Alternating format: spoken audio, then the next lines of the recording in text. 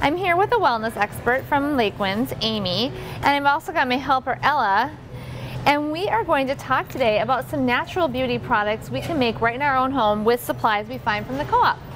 Right. Amy's going to teach us how to make a bath bomb. And these, we've already got some pre-made here, of course, and they look amazing.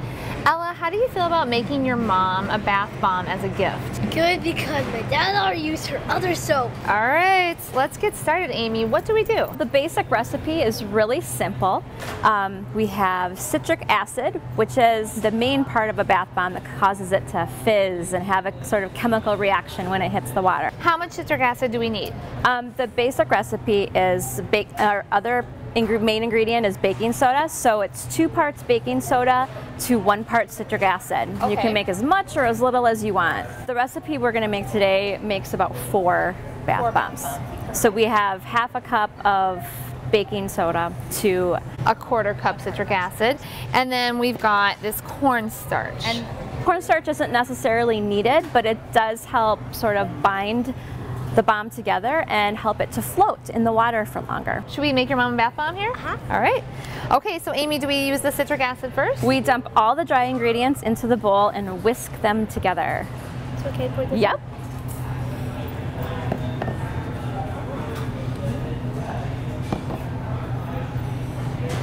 Good job. We have Epsom salts here, and they're really good to relax your muscles and everything, but they also add just a little bit of sparkle. So how much are you putting in there? 1/4 cup. 1/4 cup, okay. Now whisk these all together so they're very nicely mixed and all the chunks of the Epsom salt are out. All right, so Ella has done a fantastic job of mixing our ingredients here. Next comes the liquid, and this is the tricky part because this is where the chemical reaction will happen. Okay. So we take a little bowl and we mix whatever liquid ingredients we are going to put into our bath bomb together first before adding them. The thing I love about these is there is no end to the variety of wet ingredients you can add. Any combination you want. You can add oil to make it a little bit more nourishing and help the essential oils soak into your skin a little easier. We have some hydrosols that are scented, so it adds extra scent to things, essential oils. And witch hazel is really good to add in, or you could just add plain water if you wanted to. Okay. Keep it simple. Well, let's get started with our liquid ingredients. Okay. Ella has made some choices for her mom here. So we're going to add some oil because she probably wants soft skin, right? Mm-hmm. We'll add just 1/2 teaspoon of almond oil. There it is. All right. And you had picked rose for your mom, so we're going to add this rose regenerative oil. It smells really good. 1, 2. So those are just drops, basically. Just drops. Ella and we better check. You better check that out. And then, did you want? Like that. We have some natural dye. And the dye is just to make it look pretty. Yep, that's good. And then we're going to slowly add this to the dry ingredients. So I can see we've got. Actually, we don't have like a ton of this liquid mixture in there, but we add it just bit by bit, right? Because the second any of that touches this stuff, it's going to start to fizz and bubble.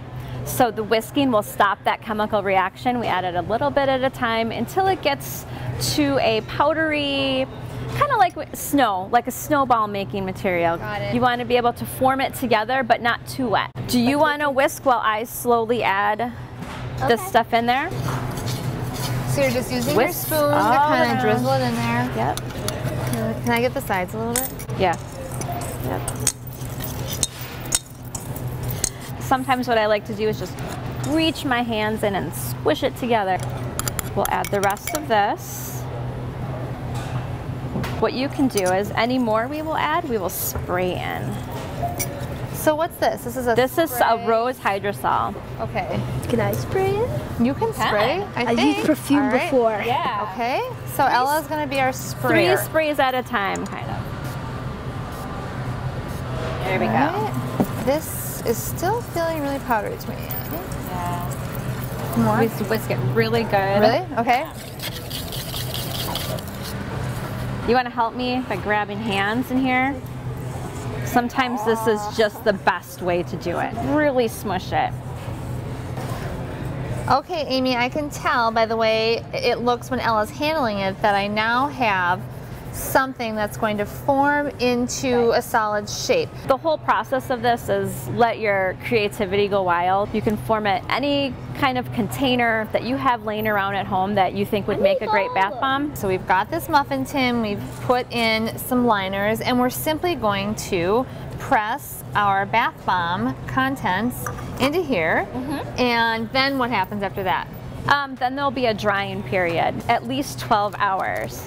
You really want to push it in as tightly as you can. All right. So I like to use a spoon because you can really sort of, the more firm you can get it packed together, the more compact your bath bomb will be, and it'll hold together really well. you can tell, I mean, this is really tightly packed. Now, and this is a finished one. Right. Which And then- I think has like a secret surprise in there. It does. You can add secret surprises. We have rose petals too if you wanted to add some in there. Did you want to add some rose petals to your mom's bath bomb? Okay. Just sprinkle a little, and then that's a surprise when it dissolves. And then you can add more over the top of it and smush it in. And then those will come out in the tub. Yep. All right, we've put all of these things in, we've patted it firm, we're gonna let it sit. I wanna actually see one of these bath bombs in action, which might seem a little wasteful, but I am dying to see how this actually turns out. There, Ella, I think there's a secret surprise. This sort of looks like a cherry, but I think it might be something else. Check it out. Ooh, oh my gosh. Whoa. That looks so fun.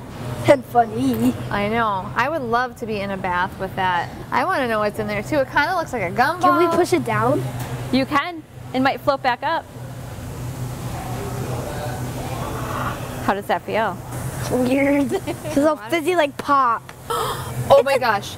It's Our a, secret surprise it's a duck. has eyes. I think it's a, Do you think it's a duck or a fish? What is I it? think it's a rubber ducky. That is so fun. Amy, thank you for showing us this. I love the fact that we're making this for Ella's mom, but also I think Ella might have fun with some of these too. So great gifts for kids, great gifts for moms. Always a great time at Lakewinds. Thank you so much. You're welcome. Thank you. To learn more about the project we did today and other ideas for homemade beauty products, visit our website.